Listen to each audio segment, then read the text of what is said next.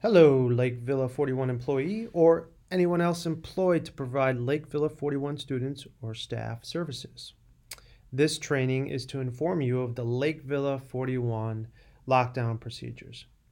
At the end of this video, actually it's going to be a series of videos, we hope you will understand and be able to apply the ALICE principles in any situation here or in any public venue, not only for your safety, but the safety of our students. So let's get started. First of all, ALICE is based on the premise that information, authorization, and proactive training are the key to surviving an active shooter incident. What does ALICE stand for? You can read it for yourself, but alert, lockdown, inform, counter, and evacuate. We will come back to all these components a little later, but we are going to cover a bit of the history of lockdowns first. Passive versus proactive response strategies. So there's been 25 years of mass shooting events that have yielded a lot of data for law enforcement. And what we're going to do is I'm going to have you take a guess of how long does it take law enforcement to get to active shooting events. So think about that. I'm going to give you a little bit of time. What is the average amount of time it takes for law enforcement to get to an active shooting event? There it is. The average is 5 to 6 minutes. And we are also going to come back to that a little bit later in a couple more slides. Now, the origin of the lockdown. Do you remember? Probably not, because I didn't. It began in Los Angeles, and it happened, the gangs were doing drive-bys, shooting at windows, sometimes hitting schools, so they came up through law enforcement a policy of training students and staff in the building to duck under the windows, darken, pull the shades down, and try and get underneath shelves. And basically, that is how the lockdown originated. It wasn't for people coming into the building, but we've been doing the same thing for a long time. So here's some data of some very tragic incidents using the traditional lockdown. So what we're going to do is we're going to look at the total minutes of shooting. The total minutes of shooting in Columbine was 8.5 minutes. Virginia Tech, 8. Sandy Hook, 5. We did say it takes, on average, for law enforcement to get to a shooting event, 5 to 6 minutes. So you could see by the time law enforcement arrived at Sandy Hook, it was already over. Virginia Tech, Columbine, and in the meantime, the casualty rate was 50% at all 3 shooting events.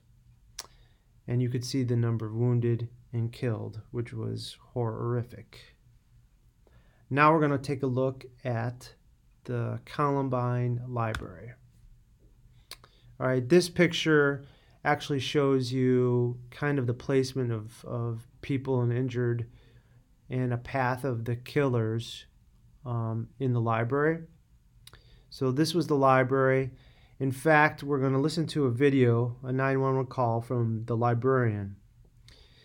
And when you listen to it, I want you to hear what the librarian says about the shooters, where the shooters are, and then we're going to come back. Here's the video. I got to find the spot where I want.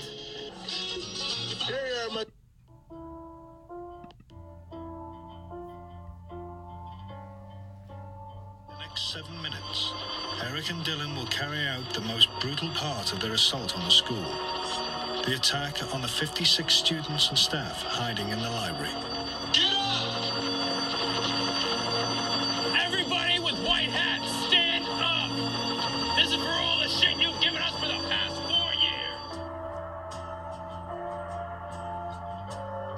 We heard like popping and we didn't know what it was, and then I looked out the window and and there was this guy throwing like a pipe bomb at all the cars. And then he came in, they like started blowing up and shooting everyone in the cafeteria. And then you could hear them laughing and running upstairs, and they were shooting anyone of color wearing a white hat or playing a sport. And they didn't care who it was, and it was all at close. Jefferson County 911. Yes, I'm a teacher at Columbine High School. There is a student here with a gun. He was shot out a window. I believe one shot. I've been Columbine High School. I don't know what's in my shoulder. If it was just some last thing through it. Okay, has anybody been injured, ma'am? Yes. Okay. Yes. And the school is in a panic.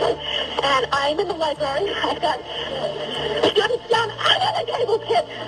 Heads under the table. Kids are screaming. Some of the teachers are, trying to take control of it. We need police here. Okay, we're getting them there. Police here. Who is the student, ma'am? I do not know who the student is. Okay. I saw a student outside. I was in Holden. Okay. I was on Holden. I saw a gun. I said, what's going on out there? And he said, it's probably something else. It's probably a joke. I said, well, I don't think that's a good idea. And I went walking outside. I could see this damn to see what was going on. He turned the gun straight at us and shot it. And my God, the window went out. And the kid standing there with me, I think he got hit. Okay. Something in my shoulder. Okay. We've got help on the way, ma'am. Okay. Okay. Oh, God. Stay in the line with me. Oh, God. Stay down. Do we know where he's at? I'm sorry? Do we know where he's at? Okay. I'm in the library. He's upstairs. He's right outside of here. He's outside? He's outside of this hall. Outside of the hall? Outside of the hall. Okay. There are alarms and things going off. Now smoke. My God, smoke is like coming into this room. Okay. I've got the kids under the table here. I don't know what's happening in the rest of the building. Most of like smoke and dope. I don't know. I'm sure someone has to be calling 911. Yes, we've got a lot of people on. Okay. I just want you to stay in the line with me. We need to know what's going on. Okay. Okay. I am on the floor. Okay. And you've got the kids there? And I've got every student in this library on the floor. You better stay on the floor. Is there any way you can lock the doors? Smoke is coming in from out there, and I'm okay. The gun is right outside the library door, okay? I don't think I'm going to go out there. Okay, you're at Columbine High School? I got 3 children. Okay, we got it. Okay? I'm going to go to the door to shut the door, okay? I've got the kids on the floor. I got all the kids in the library on the floor. We have paramedics, we have fire, and we have police en route, okay, sir? Okay. Okay. Kind of eerie to listen to that, actually. First of all, what would you have done? Think about it. Your school trains you on how to react to a situation that was not meant for a shooter to come in the building. As you heard before, it was meant more for a shooter outside the building. We can't fault this teacher ever for what she was trained to do. She was trying to protect the kids as best as possible, and you could hear the dispatcher telling her to stay on. Quite honestly, there was an exit right outside here, and if they'd been trained in Alice, they could have escaped, which is kind of, well, it's not kind of, it's very disheartening. So is this all we really need to know in order to respond to a violent intruder? Do we want to just sit in a corner waiting to be shot? We sure hope not, in order to have a chance. But what else do we need to know? All right, so this is a chart of a bunch of different shooting events. And I'm going to come over here and show you this is 46% and 40%. That's 86% of the shootings ended in violence by applied force, either by police, by the shooter killing themselves. So we know that 86% of the active shootings end in violence. So will a passive lockdown help with those statistics? No, not at all. We need to do something. And that's just repeating what I just said. This is a good chart. Here is an example. When police resist, And remember, the average time for police to get there is 5 to 6 minutes. Most of the shooting is over. You can see the casualty rate is much worse. Killed, injured, and this is the total of the two. When the shooter resists, all right, it drops a little bit. This is, and then when the victim resists, it goes down quite a bit. So waiting for the police to arrive causes more casualties, quite honestly. But we could bide the police more time to be able to help us.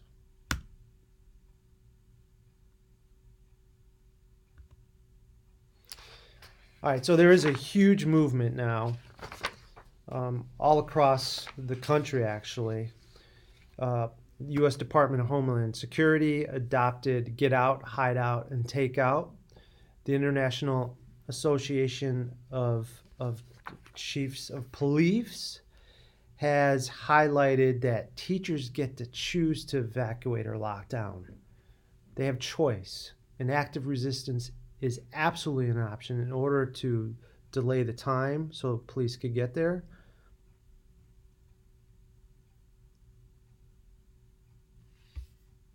Or